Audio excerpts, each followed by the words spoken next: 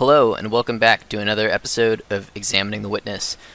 This is going to be a really good episode because we're going to go a little bit faster than previously, and also we're going to be talking about one of the areas in the Witness that's the most interesting and the most self-contained, and one where I honestly believe that I have a kind of a very specially complete perspective on some of the other areas. We previously looked at the reflection zone.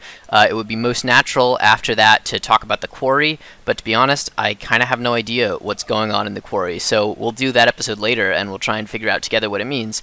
But with the fortress, I feel like I have a very mature perspective on the super fascinating stuff that is going on inside this castle. So that's what this episode is going to be all about. It's going to be this gigantic building and the very interesting puzzles that it contains. So before we even go inside, there's a couple things to note here. So the fortress is it's an important area to the Witness. If you look at some of the early concept art for the game, like on the development blog from years and years back, you will see these puzzles that are in here represented super early on. So it was like part of the concept of the game from the very beginning. It also, but just approaching it, I mean, it's gigantic. One of the things, before I came to my current understanding of the fortress, I was weirded out by its shape, by its appearance, and by its size. I mean, it's huge. Like, it's bigger than the entire town. It's bigger than any other structure on the island, except probably the lab in the mountain. And of course, you could say, well, that's because it contains these large puzzles inside, so there was no other way around it, which is true. But still, it's just aesthetically, it's like out of whack. And why does it have to be surrounded by these gigantic walls? It means that there's two castles on the island, because remember, there's the castle that we started in, and then there's this castle. So that seems a little strange. Like, why are there these two castles? And architecturally, it's totally different from the other castle. The castle in the starting area, it's like very fantastical. It's whimsical. It seems like it's kind of a fairy tale castle, and as you'll remember perhaps from that starting episode, I compared it to the sort of a Garden of Eden parable, and also to the castle that's talked about in Braid of Tim and the princess. Versus this, the architecture is very realistic. The Witness famously hired like a real architecture firm in order to do work designing all of these structures on the island, because they wanted everything to feel grounded, and not just like some wacky design that a video game concept artist made up that wouldn't work in real life.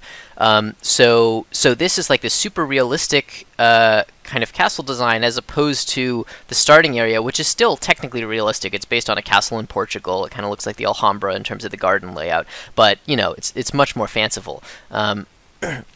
And not only is this a realistic and realistically large castle, it's like brutal. It's like very hostile. As we approach, we've got this spooky. I mean, the walls are like super high. We've got this like harsh-looking portcullis here. This that looks like it's gonna like slam down and take your head off or something, with these like very kind of scary, intimidating spikes.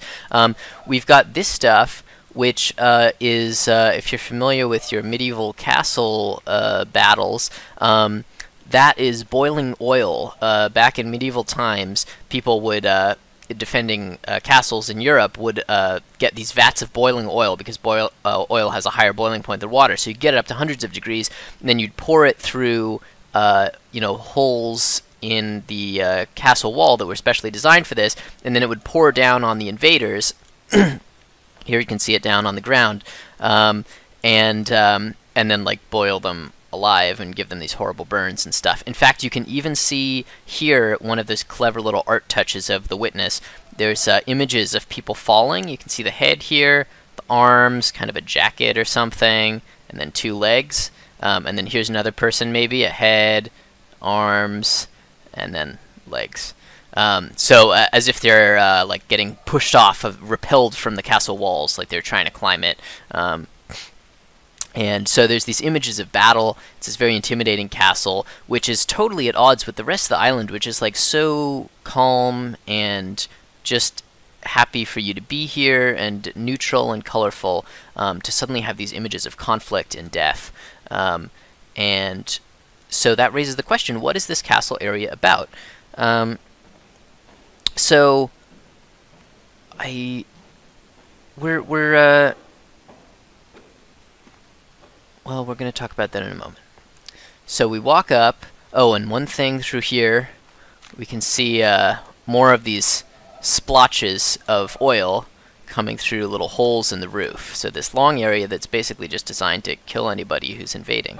Then we come up, the classic symmetry and sort of intentional like alignment of perspective in the witness showing up here with this framed gigantic tower. And then we're in a nice little garden, just like the other castle garden in the tutorial zone, or somewhat like it. But we're going to go past this for now because we want to start talking about what this castle is about. So we're going to start on this other side. You come in here, you see a puzzle panel, and you also see like all of these people, right? Right now I got 1, 2, 3, 4, 5, 6 people, and there are even more on this whole side of the castle. There are probably more statues inside this castle than there are on the entire rest of the island, not counting the mountain. There's a lot of statues up there on the mountain, but there's an incredible density of statues here, and that's a big mystery. Oh, and of course there's 0 even on the other side of the castle. They're all in this half of the area. So what I think ties this together, why the castle is here, why all these statues are here, is that this fortress, one of the themes of this area is about society, and it's about people and the organization of society, like social classes, social institutions, like governance and religion and things like that. And those are themes that are absent from the rest of the game. The rest of the witness is like very happy to be, for the most part, about an individual experience, right? It's just about you. There's an audio log about where Einstein is talking about the Society of True Searchers that has very few living members at any time.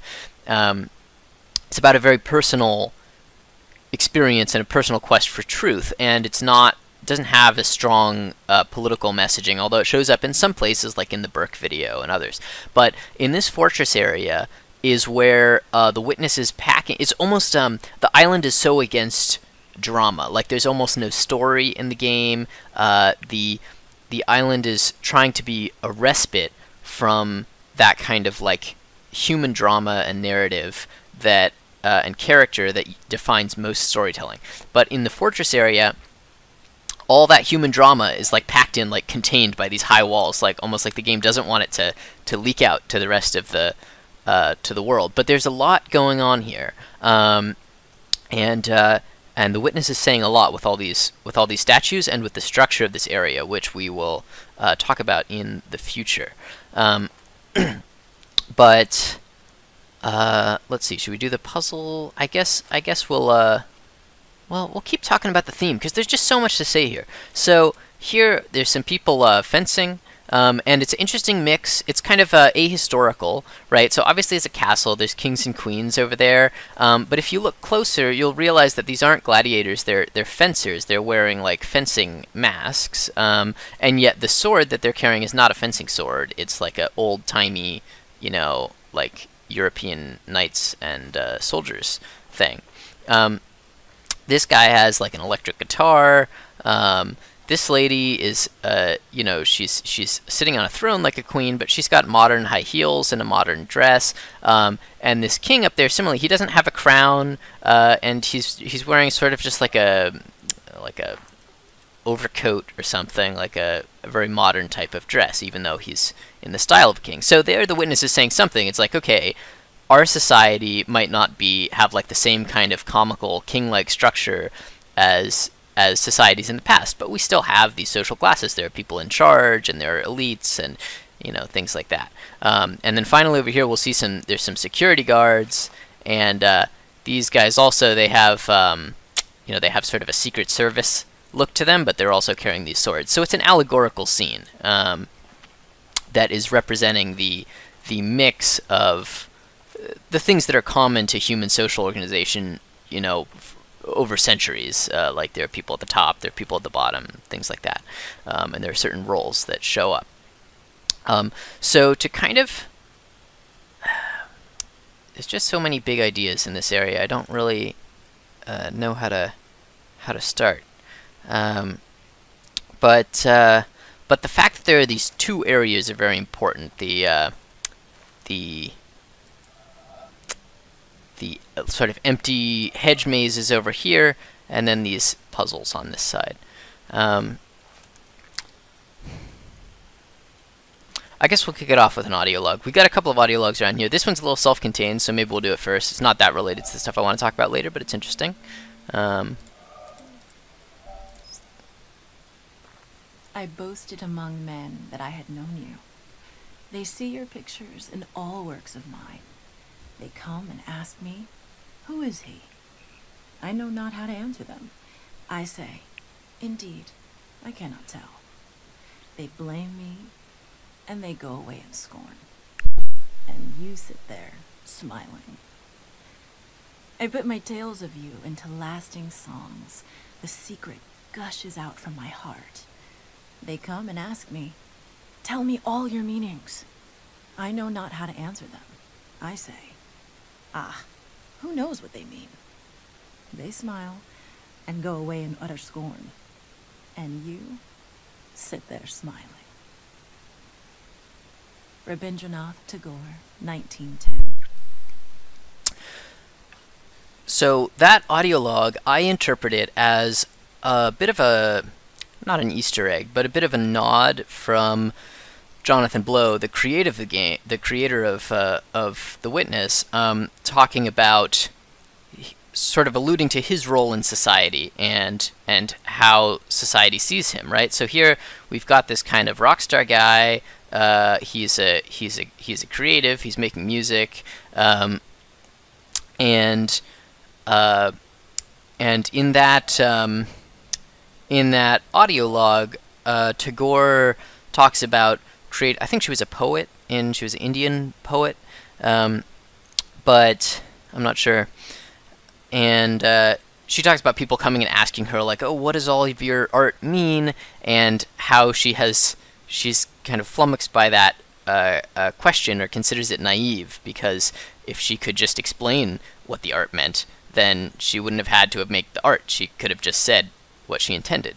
But because she's trying to communicate these sort of subtle or complicated things, or these kind of things that can't be expressed in words, maybe, then there's no answer.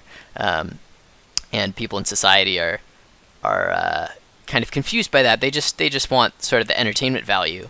And so I think this is sort of Jonathan Blow talking about himself and how he sees his role in society. He realizes that he's not playing a huge role in society, even though he's making this game, which I personally think is a masterpiece.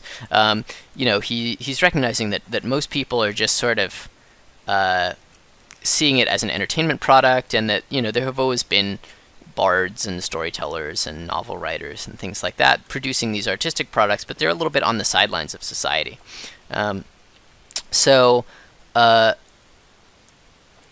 Another interesting little Easter egg here is you might think that the queen over there looks like she's waving to this guy, right? He's clearly looking at her, maybe because he needs her sort of patronage to support his lifestyle. But and I guess that's also sort of commentary on The Witness, is Jonathan Blow is saying, like, yeah, I exist because sort of I live in a rich society and people pay to buy my products and stuff like that. But if we get close to this queen and examine her gaze in more detail, it's clear that she's not looking at him at all. She's not waving to him. She's actually admiring this big ring on her finger. So what could that mean? Well, fortunately, we've got a second audio log, which is tied more directly to the themes of this area. So we'll play that now. Our hangnails are incredibly real to us, whereas to most of us, the English village of Nether Wallop and the high Himalayan country of Bhutan, not to mention the slowly swirling spiral galaxy in Andromeda, are considerably less real. Even though our intellectual selves might wish to insist that since the latter are much bigger and longer lasting than our hangnails, they ought therefore to be far realer to us than our hangnails are. We can say this to ourselves till we're blue in the face, but few of us act as if we really believed it. A slight slippage of subterranean stone that obliterates 20,000 people in some far-off land, the ceaseless plundering of virgin jungles in the Amazon basin, a swarm of helpless stars being swallowed up one after another by a ravenous black hole, even an ongoing collision between two huge galaxies, each of which contains 100 billion stars. Such colossal events are so abstract to someone like me that they can't even touch the sense of urgency and importance, and thus the reality, of some measly little hangnail on my left hand's pinky. We are all egocentric, and what is realist to each of us in the end is ourself. The realest things of all are my knee, my nose, my anger, my hunger, my toothache, my sideache, my sadness, my joy, my love for math, my abstraction ceiling, and so forth.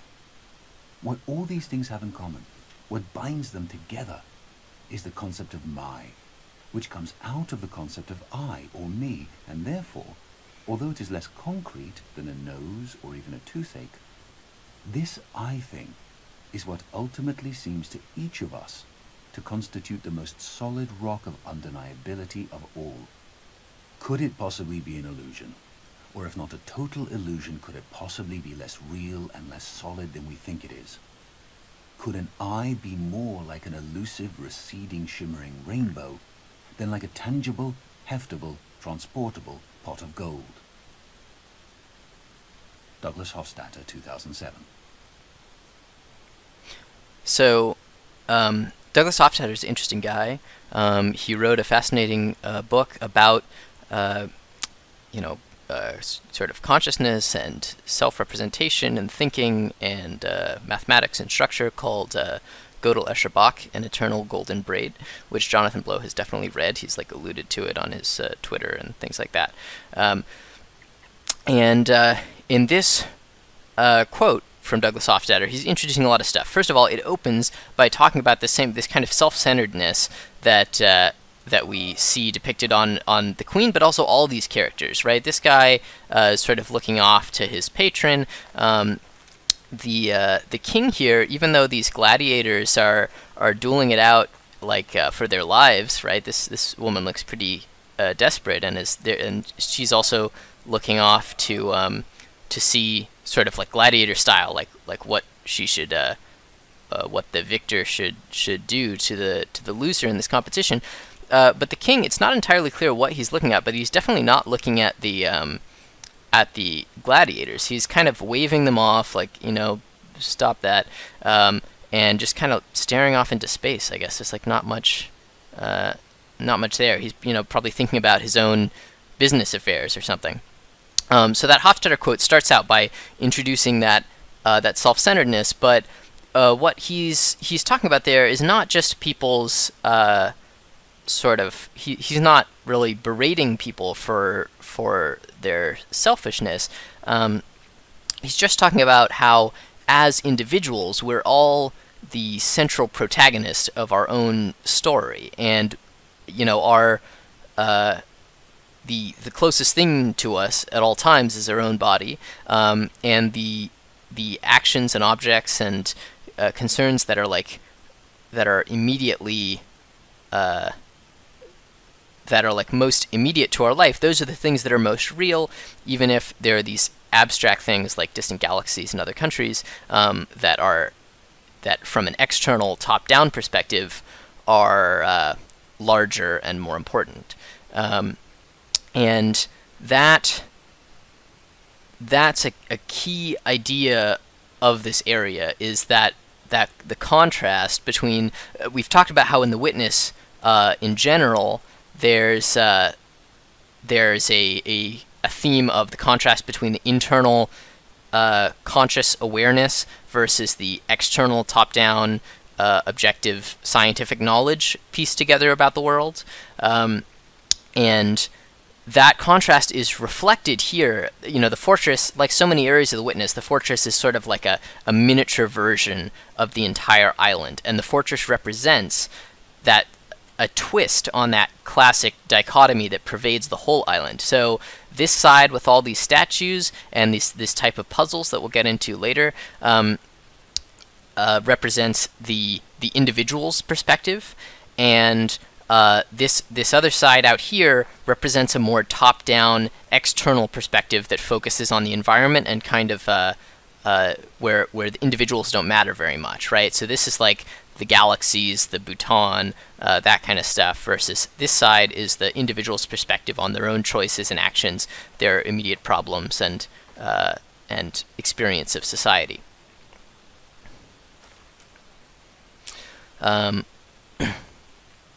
Yeah, so we'll talk more about that throughout as we go further and get more new perspectives on what's going on here. And you'll also see more evidence for why this is true. Like, I'm just sort of bombarding you with what I think this area is about, but over the course of in the next couple of puzzles, I'm going to prove it to you. So we're going to finally start doing what Witness players do, which is looking at the puzzles. We see a classic hexagon puzzle, but there actually is no starting point, which is pretty crazy. Like, there's nowhere we can even begin to click. But of course, astute players will quickly realize that there's this very strange system of glass pressure plates, and that stepping on the glass pressure plates will cause the panel to begin to be filled in. And so what we got to do is just walk and complete this area, which seems like a little bit tedious for a new player. It's like, where are you going with this, Jonathan Blow? This just seems like a much slower way of filling in the panel. But it's also, there's some constraints, because if you just like walk around randomly, then you'll end up creating these like crazy line segments, there's no way you're going to be able to create a puzzle like that, or create a valid line. So we've given a little reset key here, and we've got to plot out in advance so we don't accidentally walk over some part of this glass pressure plate that's going to create an invalid line. So we got to realize we got to start down here, and then we got to walk in a straight line all around. And how are we going to do it? Okay, we won't be able to go that way, so we're going to go up around like that, and then we're gonna make like a big L shape. Okay.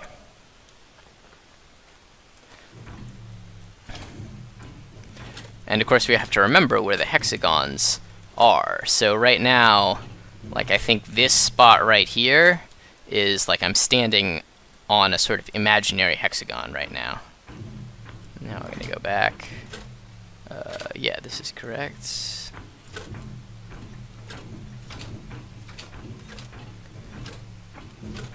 There we go, and we get a closer look at the king there. Bam. So now that completes, and this door opens. Over here we see some more statues, right? Here's our little guard, and here we've got some young people. I sort of interpret this as, you'll see that the social classes here, we have like these elites. They're like listening to music, people are entertaining for them, they have guards, it's a king and queen.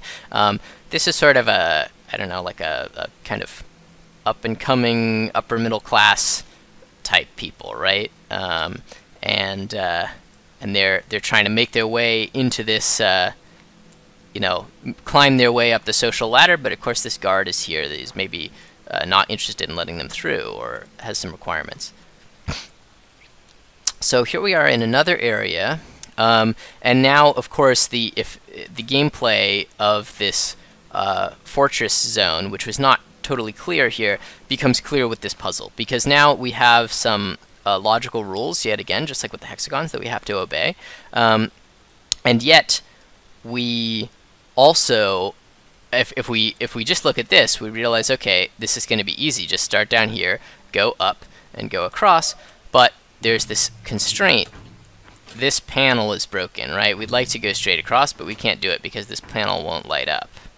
And then also, when we get out here, there's like a hole in the ground. Earlier, we could step off and go elsewhere, but now there's this gap, and so we're stuck on the line. Like, we can't skip from one part of the line to the other like we could in the previous room. So this is not going to work out, and we're going to have to think of a better way. Now, it's worth thinking about here, like, what is the detailed mechanism of what's happening right now in the player's head? They're having to keep in mind basically two different panels overlapping. They have to keep in mind a mental map of both of these panels, and we'll see there's another obstruction right here, which is that if we try to walk through here, we're just unable to. We can light it up, but then we'll have to like travel around in order to actually get it to, get to the other part of the line. So we kind of can't walk through here because this thing is blocking us.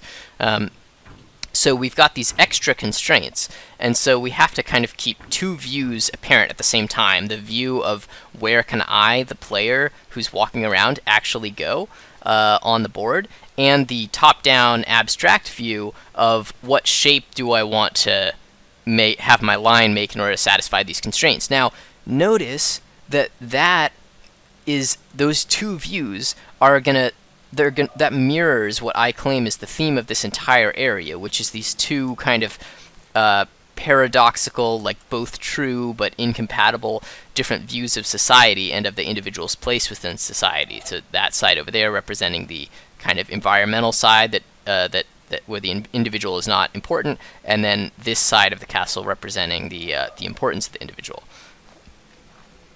So here we have the player having to keep sort of those two different maps of the puzzle fields in mind at the same time, which is like a gameplay manifestation of the area's theme. So let's see, what are we going to do here? Well, I suppose we'll have to kind of keep we could draw like a little S shape, and then would that work though? No. Okay, so it's gonna have to be a little S shape, and then we're gonna have to go down and then go up again in order to draw a little box around the white panels. Alrighty, let's go for it. So I'll go like this, skipping that broken panel, and now the two imaginary white tiles have been contained, and we just have those two others.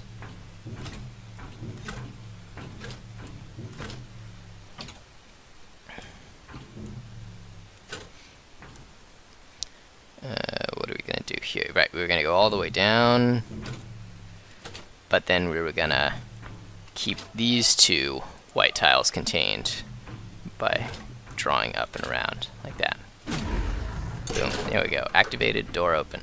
I don't think there's any statues in this area, so we're just going to move on.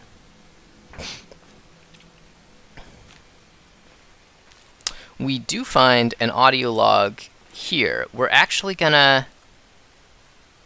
Yeah, we're going to come back to that, because there's another area which kind of belongs to the castle, kind of belongs to the mangrove tree area that we'll visit later. But out here, we get this nice perspective on a sort of a little forgotten side of the witness. And there's this massive shipwreck out here. And the role that this shipwreck plays in the story, we'll talk about that later when we get to this kind of treehouse island, because it's really more related to that. But there's an audio log that's very important to this shipwreck that we should discuss. The audio log has a lot of relevance to the fortress area, is what I meant to say. So it's like absolutely huge, the size of a real container ship, just sort of like the castle. It's like out of scale with the rest of the island, because everything else is kind of cartoon scale, but then the castle is like full scale, and then this boat is also full scale.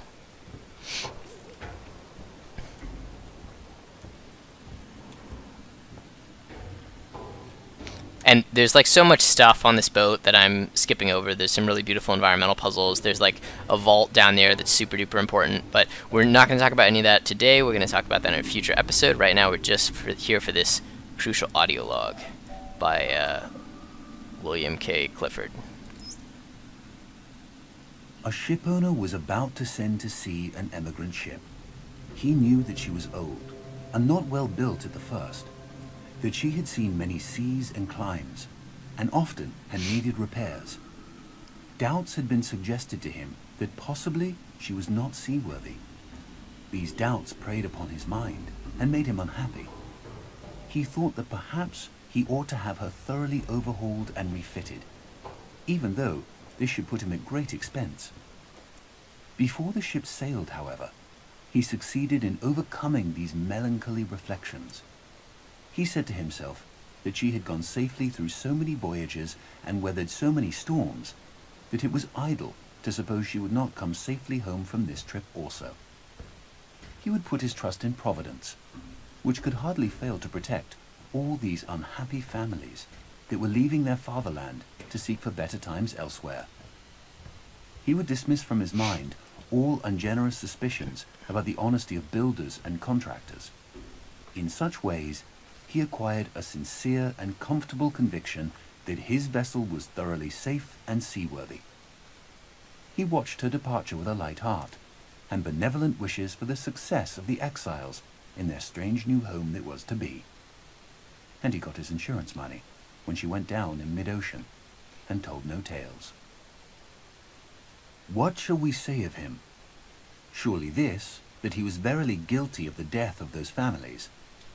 It is admitted that he did sincerely believe in the soundness of his ship, but the sincerity of his conviction can in no wise help him, because he had no right to believe on such evidence as was before him. He had acquired his belief not by honestly earning it in patient investigation, but by stifling his doubts. And although in the end he may have felt so sure about it that he could not think otherwise, yet inasmuch as he had knowingly and willingly worked himself into that frame of mind, he must be held responsible for it. William K Clifford, 1874. So, like I was saying, there's a specific kind of literal meaning to the boat and the families that has to do with the lore of the game, but Clifford is saying some important stuff here, and the witness is an interesting and somewhat unusual audio log for the witness. There's all of these quotes around here that are about religion, they're about God, they're about scientific knowledge, but this is like very hard-nosed, right? I mean, it's talking like kind of like, should we throw this guy in jail? It's talking about society, ideas of punishment and responsibility and duty, but of course it's also talking about truth-seeking, because it's debating to what extent we should hold the captain responsible for his failure to form a justified belief, and to kind of allow himself to be deluded. So this ties in with the Fortress Area's commentary on society, and this is saying, you know, a lot of the audio logs in The Witness are they're kind of laying out what the witness considers to be a starting point for investigation. You'll remember from the episode that I did about the Reflections area how I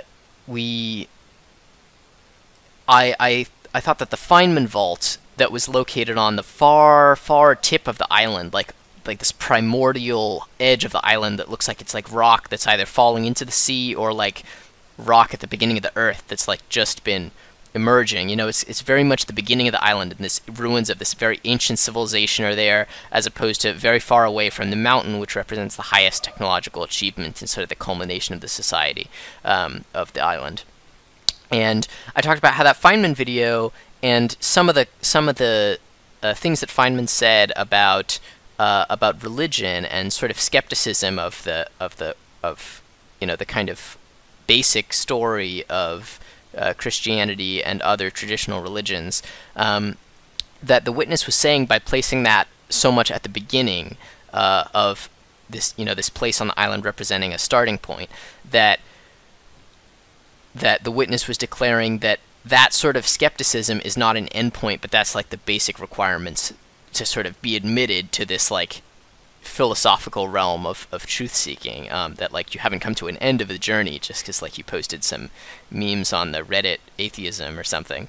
And this, in the same way, is kind of laying out a requirement. It's saying like, well, you know, if you want to be honest with yourself, if you want to be somebody who can find the truth, then you have to be, you know, you have to be committed to not deluding yourself, and you have to have a pretty strong commitment to following the evidence where it's going to go, and investigating things, and avoiding cognitive biases that are, like, for instance, the ship captain who was kind of convinced himself that the ship was okay because it would cost him a lot of money if he believed that it wasn't okay.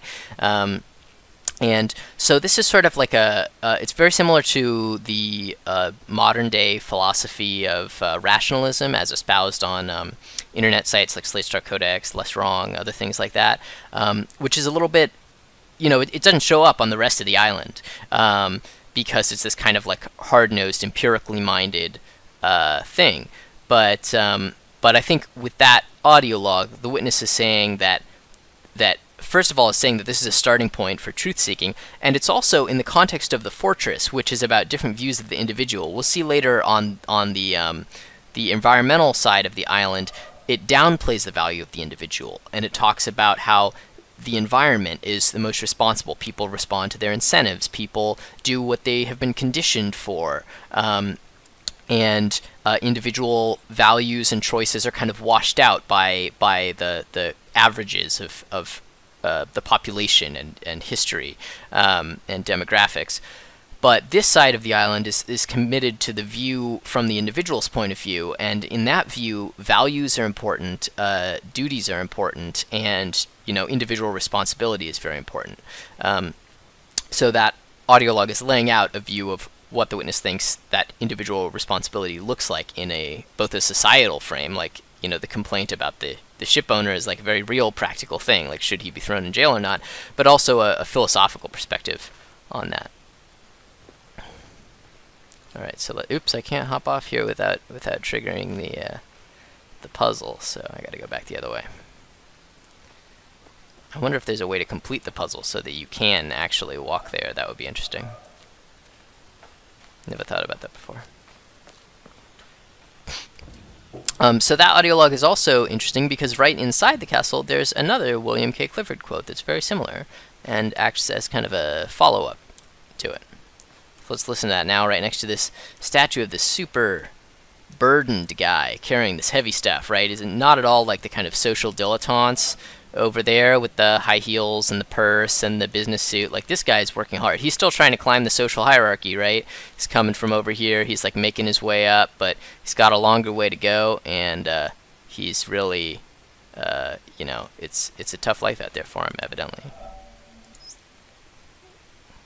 If a man, holding a belief which he was taught in childhood or persuaded of afterwards, keeps down and pushes away any doubts which arise about it in his mind, purposely avoids the reading of books and the company of men that call into question or discuss it, and regards as impious those questions which cannot easily be asked without disturbing it, the life of that man is one long sin against mankind.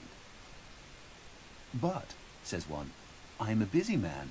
I have no time for the long course of study which would be necessary to make me in any degree a competent judge of certain questions, or even able to understand the nature of the arguments. Then he should have no time to believe. William K Clifford, 1874. So this quote is probably from the very same essay that the earlier shipbuilding quote ship captain quote is from. And you can see how it's a kind of direct sequel or a direct follow-up to that earlier stuff, right? So in the earlier one, we're thinking, well, the ship captain kind of deluded himself into this false belief, and then he's at the trial for the deaths of these families, and he's like, hey, I honestly believe this stuff, which to many people would seem like an ironclad defense, but William K Clifford is saying that's not enough. It wasn't a justified belief because you deliberately, you didn't fulfill your responsibility of watching out for these cognitive biases and engaging with the information that was available, and so you kind of allowed yourself to have this unjustified, sincere but unjustified belief, and that makes you guilty for what happened to your ship and all the immigrants on that ship. And here he makes the same argument, but he's jumping to something that people would maybe consider even more counterintuitive and controversial. He's saying, if you're just growing up in your tradition and you believe what you're going to believe because your parents did, then that also is kind of not a justified belief, because just like the ship captain, you haven't engaged with all the information that's out there. Like, maybe that would be a good excuse like hundreds of years ago when we didn't know about people in other continents with other philosophical systems. But nowadays, says Clifford, there's kind of no excuse for remaining provincial and not being a kind of cosmopolitan citizen of the world in terms of what how you construct your core beliefs about the world. And so he has this very fun kind of counterintuitive turn of phrase that's if someone is so busy that he can't follow all these complicated arguments, which is a very reasonable objection to that apply to this complex problem. And so many questions in life, like political questions, philosophical things, like they all, you dig into some of these things and they become like so complicated. And William K Clifford is saying, like, well, that's fine if you don't have the time to look into that, but then you don't have time to believe, because if you can't form a justified belief, then you're no better than the ship captain. The belief you have now is just arbitrary.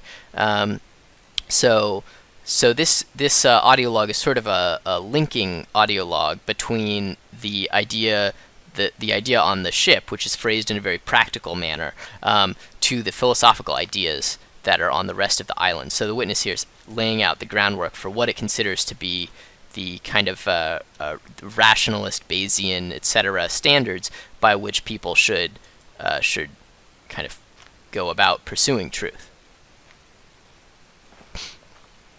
But we're going to keep going. So here we are. Now, just like before, now we can't help stepping on like a medium part of the... Oh, yeah, we can. Oh, no, we can't. We can't. So the constraints are getting harder on these puzzles. Like this part is just going to be lit up, so that's kind of crazy. It looks like at least we're going to end up doing something like that. And then come up here. That doesn't look so hard, except I'm sure there's going to be something kind of blocking our progress along that line. So let's see how exactly that works out. All right. This is going to have to get filled in, of course. There we go. And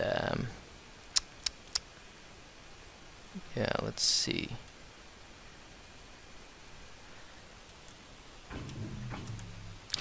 Yeah, it's only 3 long. Sorry, I'm just distracted for a bit. Oh, no, I screwed it up. What am I doing?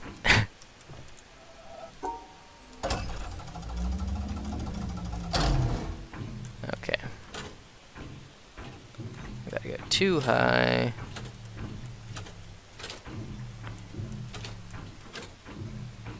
Now we're gonna go up here. Okay, but now we run into this problem. We can't get across. Just like I predicted, there was some kind of error. But we can sneak around because not all of these areas are blocked.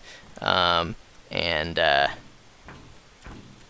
we can make our way over here to complete the line in a non-continuous manner.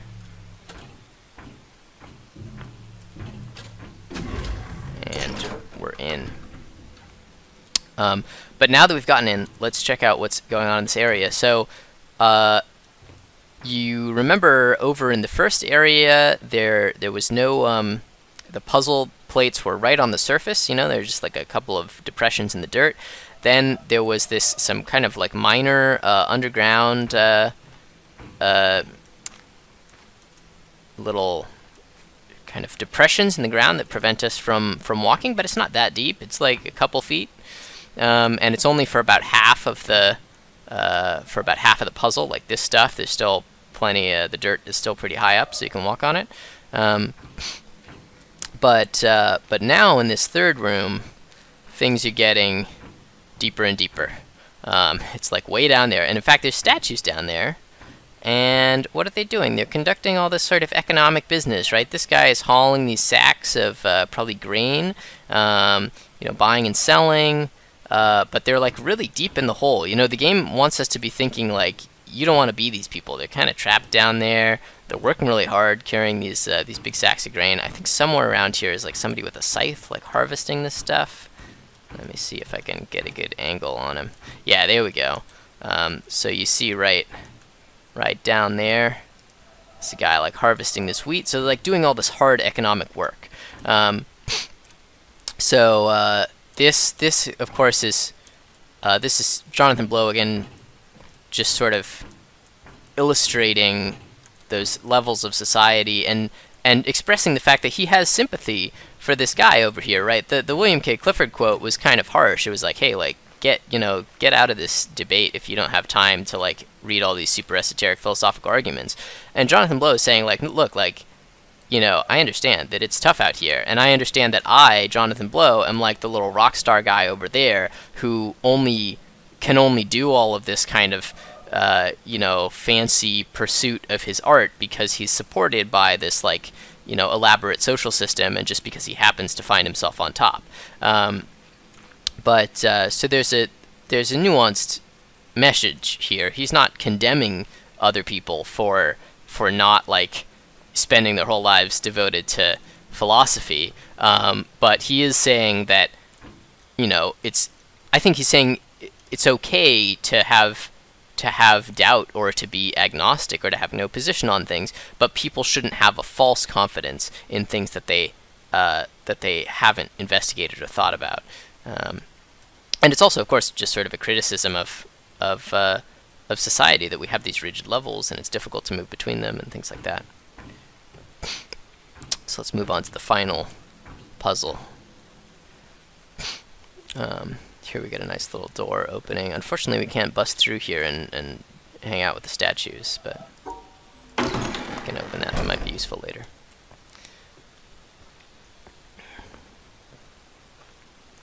Alright, so now we've got like some complicated rotational tetrominoes, and of course we haven't done the episode that relates to the tetrominoes, but I've already played the game, so I happen to know how this stuff works.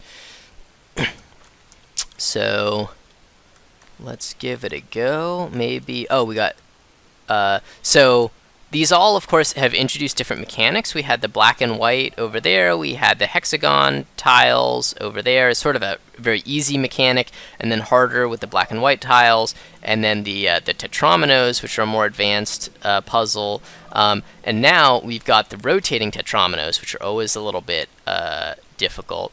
And we also have symmetry. Look at how that goes down, right? And so we've got the symmetry in play, which is very funny because, and very makes this like a super complex, interesting puzzle, because you, as the player, you're completing this line, you're also completing the other line. The symmetry rules are in play, but just like in the last area where we had to kind of jump from one part of the line to the other to complete it in a non-contiguous way, maybe I'm going to have to find a way to kind of jump and complete, like jump between one line and the symmetrical line in order to complete that layout. But we'll have to see. Or I might even have trouble even getting over to the other side. We'll have to see how it works out. But right now, it looks like I can do a simple, let's see, maybe like an L shape, and then go up like that, and then that should work for the other side as well. So we're gonna go 1, 2 blocks up, but I collide with myself. That's not gonna work at all. How are we gonna do this?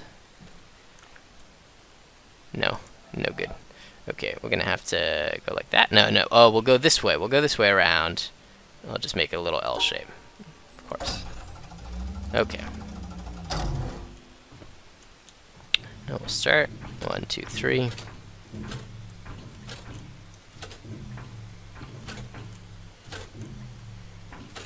Okay, so I'm here, it's open, but how do I get to the other side? Looks like maybe I could sneak around over there to get to the other line. Yeah. So what kind of statues do we have over here on this area that's like fully excavated? There's no dirt at all. It's just the bottom floor of what was once like a very kind of elaborate little castle structure here. There were like lots of rooms and things like that. Let's see if we can spy any illuminating statues. Oh yeah, there's some. Okay, yeah, these people are really not happy, right? This guy, he's like in some kind of shock. This guy is like banging at the walls. He's like imprisoned down here. You know, these are the people at the very bottom of society. Look at these people. They're like absolutely miserable. You know, they're in a state of total deprivation. They're not going to be let out. They're being kept here, and they're not happy about it. There's one other interesting figure here, which is a little bit difficult to see. Yeah, in there. There's like a bishop, right? This is like a Catholic style preacher who's like preaching to these like very kind of bored, miserable people down here who are just stuck. They have nothing else to do, and I think if you get the right perspective on this, then you can actually see the kind of full criticism of this guy. He's got like bags of money in there, right? So he's like a corrupt official keeping these people down, putting himself higher than everyone else, although he's still below ground. So you know, he's not living that happy an existence either, even though he's extorting these people. So this just ties into that. I mean, this is pretty aggressive thing for the witness to do. The rest of the game, these statues are not like making these like intense social criticisms like they are in the fortress area. But here, you know, the witness is saying like, look at these people. They're like preaching these like BS religions, and they're enriching themselves, and we're like trapping people and not giving them the tools to understand their worlds, you know, or reach their full potential, because people are just like stuck doing this like difficult labor, or you know, at least those people are like harvesting some wheat, right? But these guys over here, they're not doing anything to advance society. Their suffering isn't necessary. They're just like trapped here for the enrichment of these people that are like keeping them in a state of ignorance. So that's pretty harsh, but it's, you know, it's undeniable that our society has many elements of that.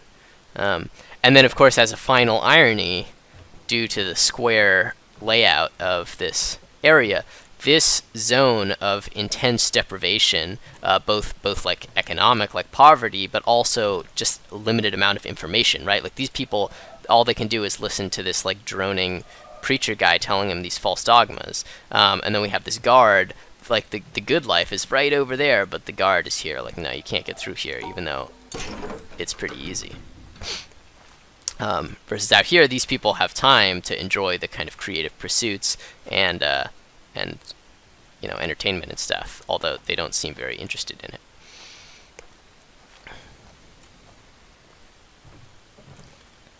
Okay, this statue is a little bit interesting because this guard is like looking at this puzzle over here, which I think is the only place in the game, or one of very few places in the game, that that we actually see a statue acknowledging the existence of a puzzle panel. This is also another example of a sort of what I called in a previous episode a scientifically worthless puzzle. It's not actually scientifically worthless, of course, and especially not if you correlate them, but there's no way to complete this. Well, I suppose actually you can run through and it'll fail. So this isn't totally worthless, because you do get a success and you get a failure, but it's one of those out-of-place orange triangle puzzles, which we'll talk about at a later date. But it's the orange triangle puzzles are very interesting because they're making an important statement about the game. They're not just a little Easter egg. It's like it's a very important choice to have them all scattered like that, and to contrast with the way that ideas are explained step by step in the rest of the game. Okay, so having completed this, these 4 puzzles on this side, we actually could go up to the tower right now. and complete this entire area. So it's like very bizarre that one of the easiest areas in the game to complete, because it only requires like it only contains like 8 puzzles plus 2 more at the top, so that's like a total of 10 puzzles, but half of them are optional. And unlike the symmetry area, where you remember we had like a bunch of symmetry puzzles, and then there were those rock reflection puzzles, there was like a circle of optional rock reflection puzzles. Here it's like choose your own. You only have to complete one side, and it doesn't matter which side. So in a way, it's like a super easy zone of the game to complete, and that also, that optionality feeds back into the themes of this area. But this is a completionist speedrun, and also or long play, and also it's super important to get the perspective of both sides in order to understand what this area is about, because this whole zone is thematically about the contrast between these two areas. So we're going to go back down here, and we're going to start from square one again, but this time looking at society from a different angle that involves 0 statues and 0 sort of logical symbols, and pressure plates and choices, and we're just going to be a little rat in a maze right here. So starting with this garden area, it's just a little hedge maze, nothing so strange as the pressure plates, but there are like these fences which block our progress, so it would be this fun little maze, except there's only one path through it, and we got to figure out how that is. Okay, so we came through right around, yeah, so we do that, we come here, we see this image of the maze, which is like, you could complete it any old way, but it actually fails us if we do anything to if we take any of these solutions. So of course an astute player will soon realize that just like the other zones where you're trying to in the other half of the fortress, you're trying to make a path through the pressure plates that matches the path that you want on the panels. Here there was only one path through the environment, and so once again the path on the environment, it's just like previously, keeping the 2 maps in mind, but sort of the order is reversed. Here you start with the environment, the single path that you could have walked through, because everything else was blocked by the fences. And that single path then has to match what goes on the panel. So there's a reversal, and you're sort of a, like I said earlier, a rat in the maze. You're sort of a slave to the environment. Like you could have all these choices, and there's nothing stopping. Like the game could have like recorded your motion as you walk through here, and then like that would be the solution, and you could just draw whatever you wanted. But the game didn't choose to do that. It's deliberately making it so that like there's only this one solution, and there's these very obvious things that are like saying that this was the only path that you could have taken. So we're going to head right into the next maze. Now it's like, yeah, freedom, finally, we can go whatever direction we want. So maybe we'll take a simple one, and we'll just hew to the rightmost, just like people actually do when they're in hedge mazes. We'll just stick to the far right to make it easy to draw a line matching that. There we go. Let's see how that works. No, it doesn't work. And it turns out that here there's nothing so obvious as the fences getting in our way, but there's still a kind of secret path. You can notice some of these are full of grass, as if nobody has walked on them and crushed the grass underfoot. So we want to take the path most traveled by. So we're going to stick to this flat, crushed down zone where there's plenty of room to walk. Let's see, it looks like we got to go this way, so we're going to go around. We're not going to go through there, we got to go around here. And then we're also going to go around here.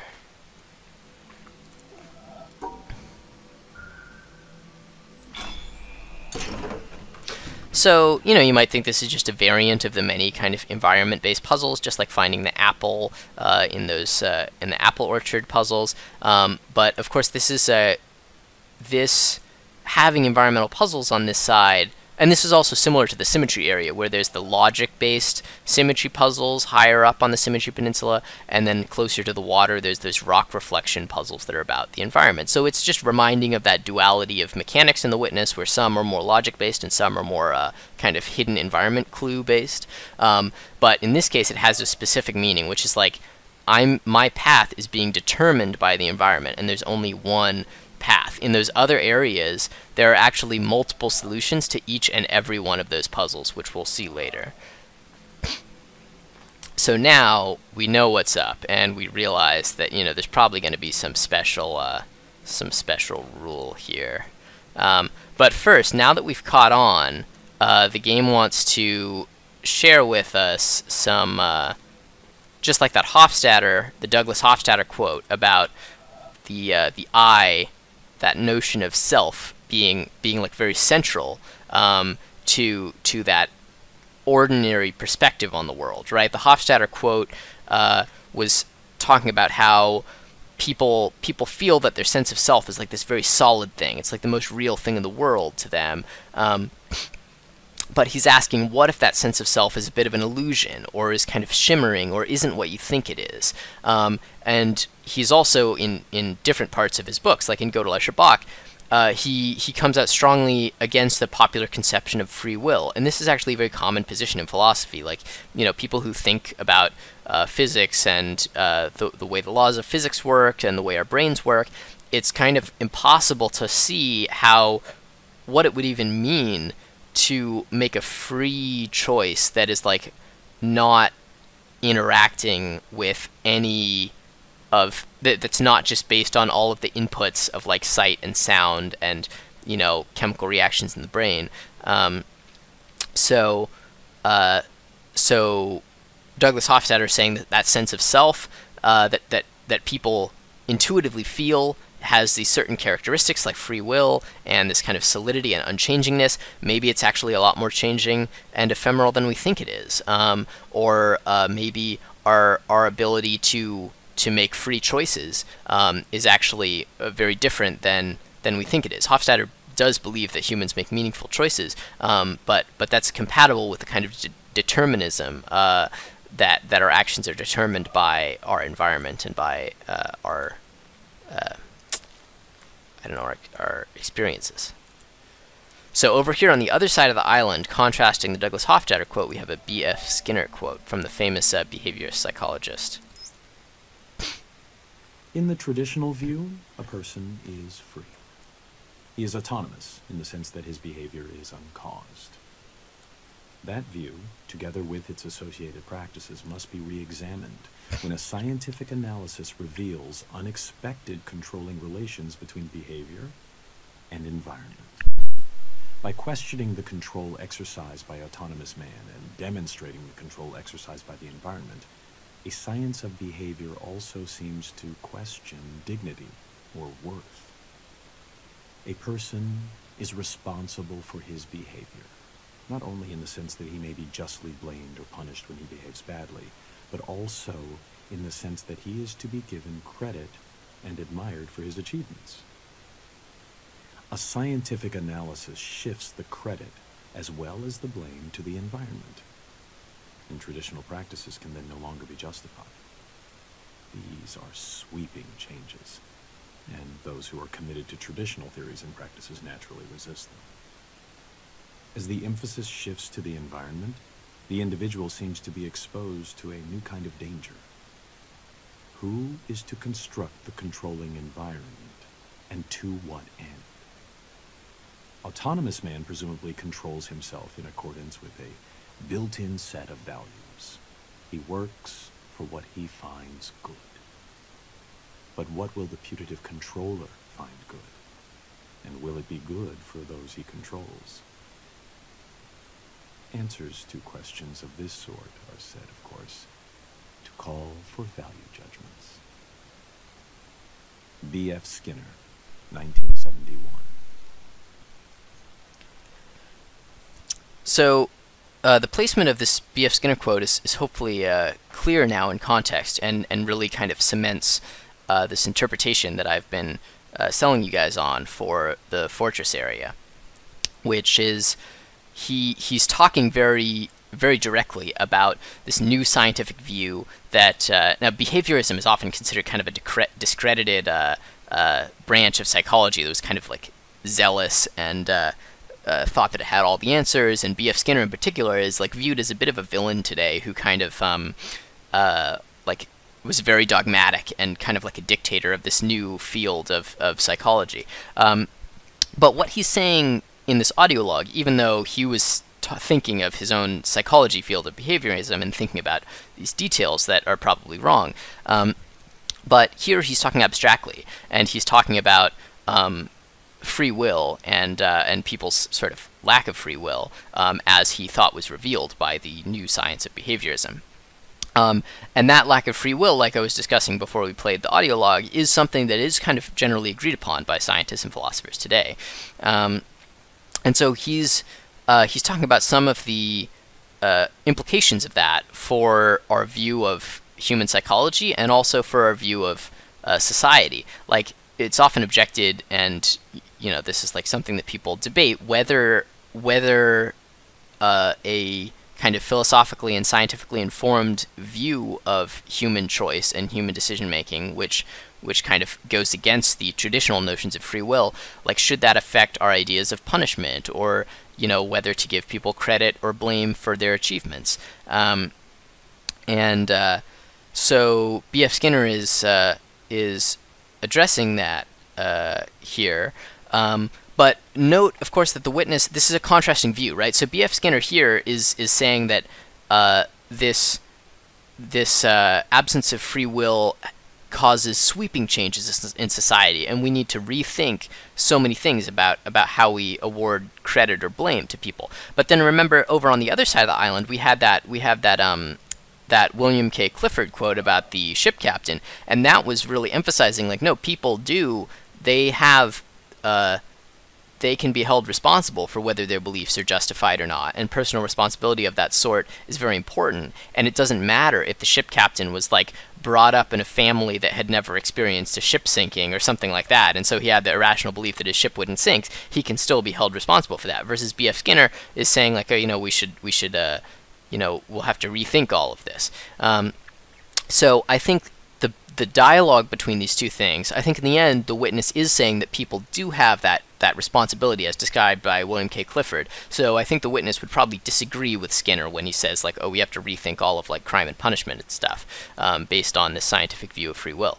But where I think the witness would agree with Skinner is Skinner's what he's saying about the environment, right? That if so much of people's actions are determined by the shape of the world that they live in and by the social organization that they live in, then that means that you can't that questions about the organization of society are crucial, and that you can't just be an independent person, like, off doing your own thing and, like, society having no effect on you. That we have a responsibility to make sure to ask those political questions and sort of make sure that we're living in a society that is justly architected.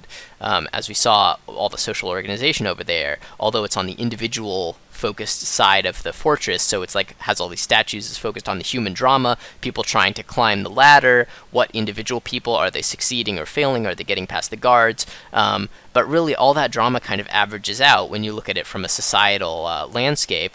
And so this side of the fortress which is less concerned with the individual, is more thinking, like, well, who created this whole structure, right? This fortress structure, the division of society. Is there some better way that we could arrange things? Which, of course, is a real open question. Who knows? It's also impossible to mention B.F. Skinner without thinking that this is probably also a commentary on video games and game design, right? Because the controlling environment could mean two things. It could mean, well, when Skinner's talking about controlling environment, he's talking about the like his psychology experiments, and he's also talking about the structure of society as a whole, and like the incentives and kind of information landscape that human civilization creates.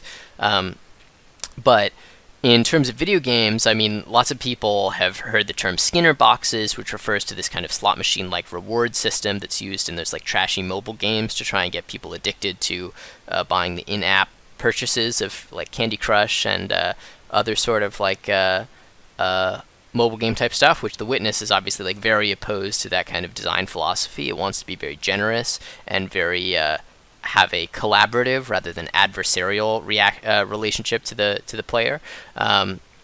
So in addition to a commentary about society, I think placing this audio log here is also saying like, hey, these systems that video game designers are creating are important, and we need to, you know, that we need to make sure that we're creating like morally good systems and aren't exploiting people.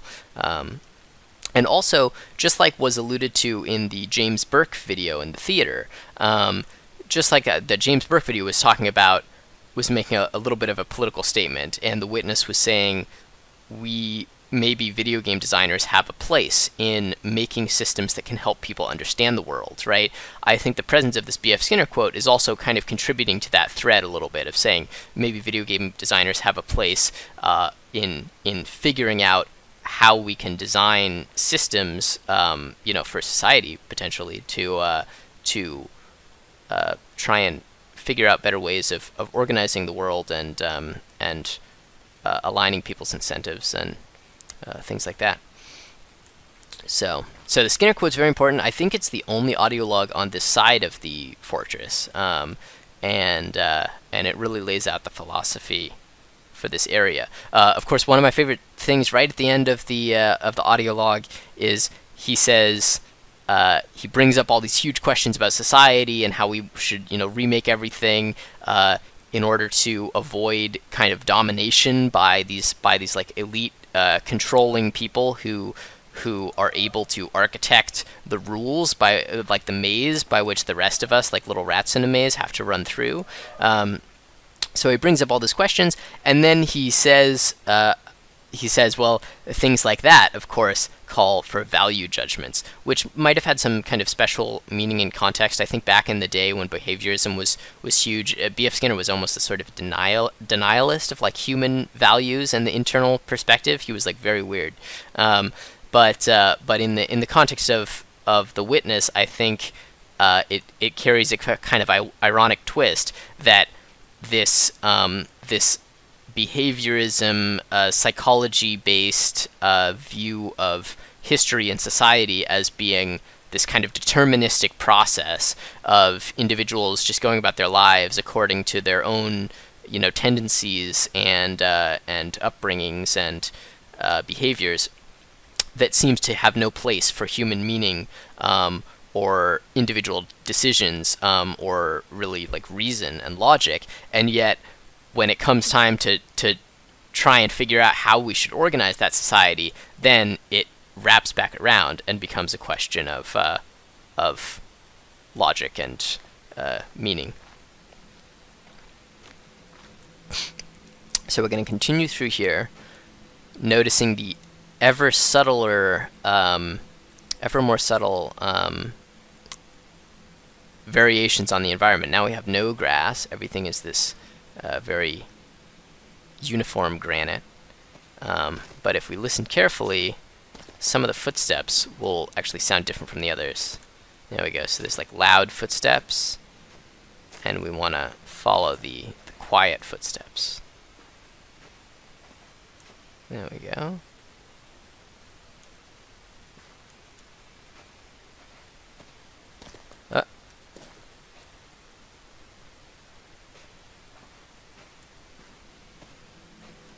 Okay, so I think that was, let's see, what did I go like? That, I think? Like that. There we go.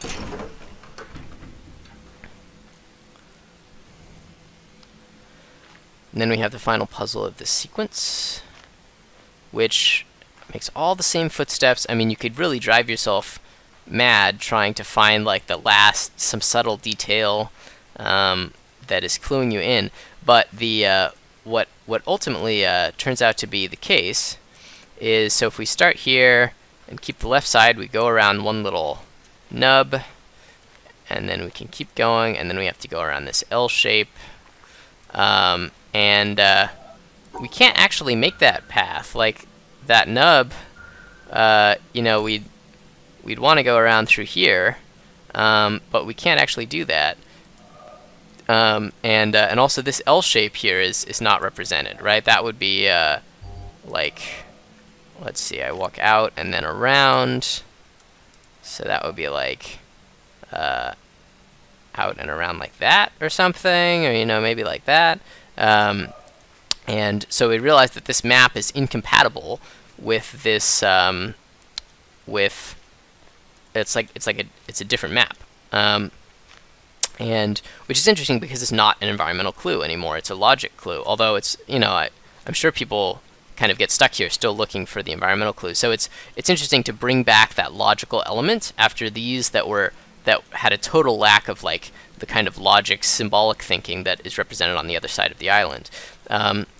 But I think the reason why that's here rather than just another subtle environmental twist, first of all because it's just a great like last minute curveball like I always love about The Witness, but also because it is it's being more explicit about the fundamental mechanic in this area, which is the two different perspectives, right? That each of these maps have had, and especially the ones on the other side, you have to keep in mind both what's on the panel and the constraints of the environment. So it's sort of two different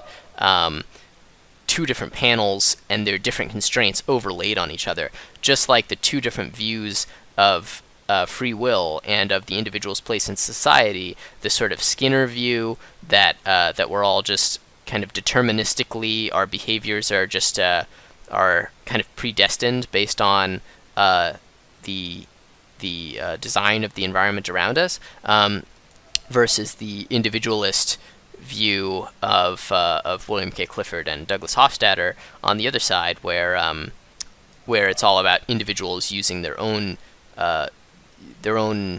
logic and reason and you know, and applying their own values to a situation. So we're going to try and keep the two maps in mind as we move around. So we can do that, then we can move forward. But can we do anything after that? No, because I can't. All right, maybe I move halfway, so like there, and then go straight across, and then up and around. So now we went up and around like that, and then straight. Okay, yeah, this is gonna work.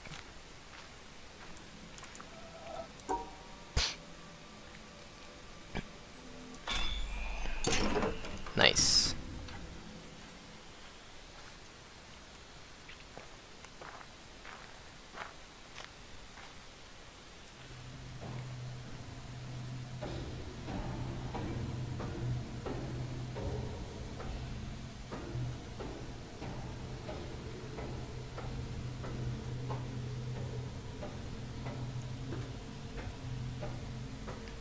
All right.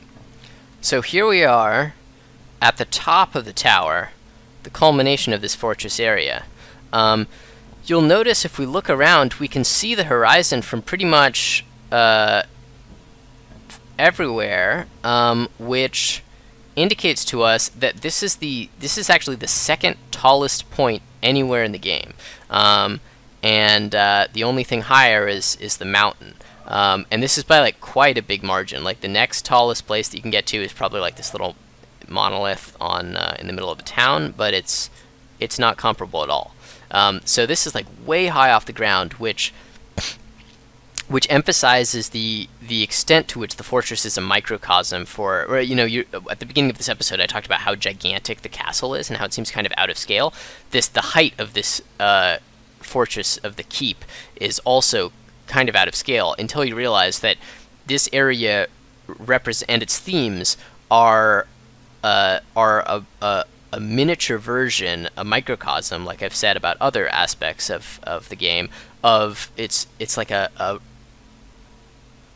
kind of miniature model of the themes and the relationships that are at play throughout the rest of the game. So where this keep is analogous to the mountain. These two sides are, of course, they're sort of reminders of the different mechanics in the witness. These are much more logic-based about the symbols. These are about the hidden clues in the environment, which also allude to the environmental puzzles. But also the themes of this fortress tie in to the themes of the wider game. So on this beautiful island, the overall theme, as I've talked about in previous episodes, is all about bringing together or investigating, like, how could we bring together, what would it even look like to find some way of combining these two deep pieces of truth, sources of truth that we have about the world. The one being objective scientific investigation, step by step, all pieced together in this large hierarchy of knowledge about the external world. The other being sort of the kind of a philosophical knowledge that is immediately apparent and is based on direct conscious experience. And these two halves look like so far this has been most directly talked about in that audio log where the game is first explaining the separation of the black and white tiles in the tutorial area. But these two distinct like kind of separate magisterium almost of knowledge they both seem so valuable, and yet it's like quantum mechanics and general relativity. It's like, it's impossible to see how they could mesh. They seem like they're just in these two separate worlds. And that problem is so big. The Witness does a good job of like really exploring it and taking it very seriously and like looking at all these different angles on knowledge and on how we could try and pursue and combine these two sources of truth. But it still just seems so big. Like, obviously, some video game from 2016 is not going to solve like the world's most pressing philosophical problems all by itself. So inevitably it leaves off with with the question just as unresolved as ever, really. And so the fortress, I think, is very important to the Witness because it provides a model for what it could look like to resolve those two totally conflicting, almost paradoxical seeming areas of belief. Where here on this side we have a view of society and of the individual, which is totally different from on the other side. We have this deterministic landscape where our every move through here was like every player is going to put in the same solutions to this, and our whole path through here is totally predetermined by the environment. There's no room for individual creativity or logic or aesthetics of like what puzzle solution you think is better. And in fact, just to emphasize that point, up here there's this puzzle panel which like has no logic symbols on it, right? There's like no way that you could figure out how it's supposed to end. It'll fail you for almost any solution. And the solution is to remember the exact path that you took through all of these, which would take quite a bit of back and forth if I didn't have the image ready so that I could quickly complete this. But you have to remember that path, and so this puzzle is just like rubbing in your face how much of a rat in a maze you really were. That not only was each individual maze have a deterministic solution, but because of the way these doors unlock and open, you have to do these in a certain order, and this entire thing, just you have to solve it by just doing this rote tracing of every move that you made previously. It's like very top down, and gives you this feeling of realization, like, wow, everything I did here was planned out exactly in advance. They could have, Jonathan Blow and friends had perfect and total control over me as I was doing this.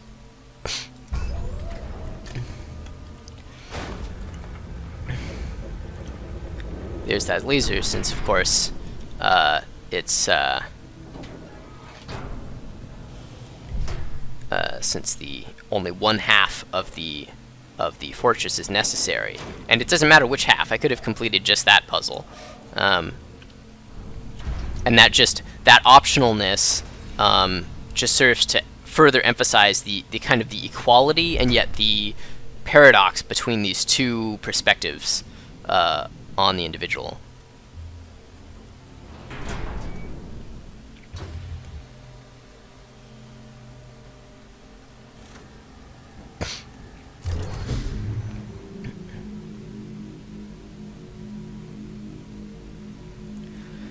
Versus this puzzle over here is completely different. So it's all the previous puzzles, but the logic symbols have been like here. The 4 different mazes are all they're all like totally isolated, so it's the same exact maze. Here you might think, oh, it's easy. I'll just put together the solutions to these puzzles, which are like helpfully mapped out for us, right? So like we can go ahead and try and put in our solution here, which involved going up and doing like this in the first area, and then in the second area, let me just consult this map here. Remember wait a second. No, in the second area we started down there. We started in that corner, right? And then we drew a little path around these guys. I can't do that because the symbols have been kind of squished together. Like if there were more empty squares here, then I could go back and I could start this one in the correct place. But because everything's been squished together, I can't use that same solution. I can't just plug in the path that I took. I have to make an entirely new path, and it's got to be reasoned a priori based on, you know, my logical puzzle solving abilities, which hopefully will serve me well. Or maybe I'll have to just resort to the image that I have looked up. So okay, we're gonna get these guys in. Alright, that's figured out. How are we gonna do this? Maybe no, maybe we'll have to go around the other way.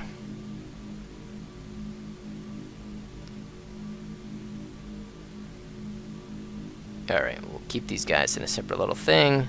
There we go.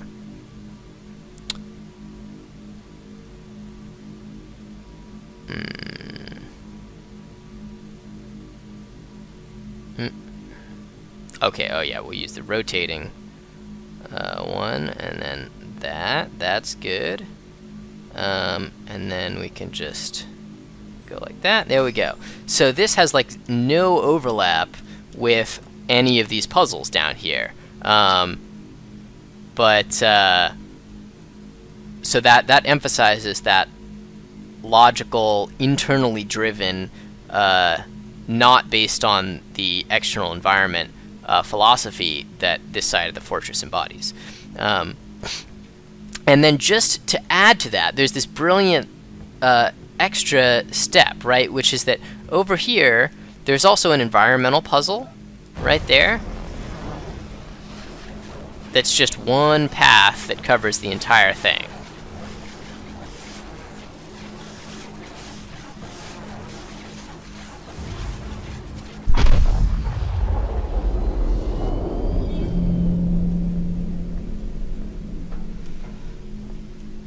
Versus on this side, each one of these glowing shapes can be completed as an environmental puzzle, right?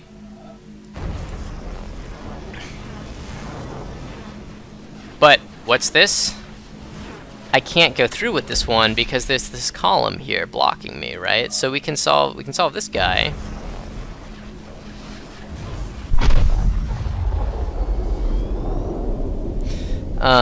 But I can't solve any of these others because there's a king's throne getting in the way. Even if I had walked a different way around this column, like it goes through this ink splotch, I probably wouldn't be able to make it through. And then around here, you know, I've got this blocking me, and you know, I can't complete this one because it's got these planks in the way. Each one of these puzzles can be solved in like at least two different ways, in multiple different ways. And so, like, you can solve this in a way. You can go around you can make this like silly S-curve around here to avoid this stack of bricks and this stack of bricks, and then you can go like that to avoid the throne, because you only have to pick up the hexagons here and here, I think. So if you draw the proper path here, then you can you can complete the environmental puzzle. So what these environmental puzzles are teaching you is it's forcing you to realize that each one of these puzzles has a different valid solution, right? And then the same with this one, you could draw something that would avoid these columns and this splotch. And here it's even possible to draw a different solution that like starts from, instead of the line starting from this place and then ending on this close ending point, each line goes across the whole map and ends in this more distant ending point, and then you can get a separate thing there. So with this, it's forcing you to realize that each one of these puzzles, it's like this super beautiful way of causing you to realize that each one of these puzzles has multiple solutions, versus here the environmental puzzle and this puzzle that unlocks the laser are both forcing you to realize that there was no room for variation in any of this. There's another environmental puzzle here, but it's just sort of a nice little colorful one. I don't think that has any special meaning. So that's the fortress area, and it, I think it's important in a lot of ways. It's a microcosm for the overall themes of the Witness. There's so many dualities. Oh, and of course the keep. We're so high up here. Again, the second highest point in all the games. So it's a metaphor for the mountain, and it also represents that top-down perspective on society. Right? We can see our whole path from here. Versus when we're down on the ground, we're like blocked by all the stuff. We have it's. We can't see past the walls, we can't see the whole structure. Versus now we're up here, it's like that B.F. Skinner perspective, the top-down perspective on all of society. We can see all the social classes at once. We can see their lines of sight and the games that they're playing with each other. Versus when we're down on the ground, we have that individual perspective. We're the rat in the maze, we're the individual person trying to move through society. So there's so many like dualities at play here, which mirror the larger questions and the other thematic dualities throughout the Witness. Like our very next episode is going to be about the monastery. Notice how that's like directly aligned across from the castle. So that's like there's like hierarchies upon hierarchies and dualities within dualities. There's so much structure in the Witness, but the fortress is a particularly strong and particularly self-contained, in part due to those intimidating high walls, particularly self-contained kind of lesson about what the Witness is about. And because it's addressing a question, that question of free will, which has already sort of been solved by scientists and philosophers, ultimately debates about free will among like learned folk often devolve into just debates about words, where everybody kind of agrees on the fundamentals of what's going on. They agree that humans make real choices and that those choices matter and they're intelligent. They also agree that laws of physics hold true and there's no like magic going on. So everybody is sort of a compatibilist on free will, but once upon a time, this must have seemed like a totally intractable question, right? And they do seem like these totally paradoxical perspectives. Like, how can we have this society full of individual agents who are all struggling for their own ideas of good and evil and applying their own values and like using logic and reason to think through what's right, and yet we end up with a society which on the large scales and from the top down looks so deterministic. Like the winners of elections are just determined about like the demographics, like are there like more like suburban woman voters than things like that, and so resolving this paradox, I think the Witness is saying, means this, even though it's a criticism of society and sort of a confined place for a lot of negative emotions and human drama that the Witness wants to banish from the rest of the island. I think ultimately this fortress is meant to be, on a philosophical level, an inspirational example to say, well, this was an impossible seeming paradox between these two perspectives that both seemed to be true, but it seemed like there was no way to connect them. And yet nowadays it's accepted that, the compatibilist views of free will are largely correct, and they've been outlined by people like Douglas Hofstadter and B.F. Skinner, And we sort of have this unified view of knowledge, and it's this wonderful thing. So maybe, says the witness, maybe someday the same could be true of our perspective on all of reality, and questions like, why does anything exist at all? Or, what's the nature of conscious experience, and where does that come from? Is the universe fundamentally based in consciousness and ideas, or is it fundamentally based in physical law? So that's what the Fortress is trying to do. That's why I consider it so exciting. And finally, to all those haters out there who say that the witness is, it's just about truth in the abstract, or it's just like a, some kind of a troll move to say that, like, there's no meaning even when we search for meaning or something. It's like, no, this is like super complex, specific ideas that the witness is laying out. And every part of the witness, even places that I don't fully understand, like the quarry that we'll talk about later. But it's, when you see something like this, and you see all of the structure and ideas that go into it, it kind of amazes me that people can play the witness and not pick up on this, or think that the game only has some very vague overall theme of, like, it's about science or something like that. So that's the Fortress. And we'll see you again. I'll see you again soon for a future episode of The Witness, where we're going to talk about the sort of companion to the Fortress, which is this beautiful monastery over here. So that's all for now.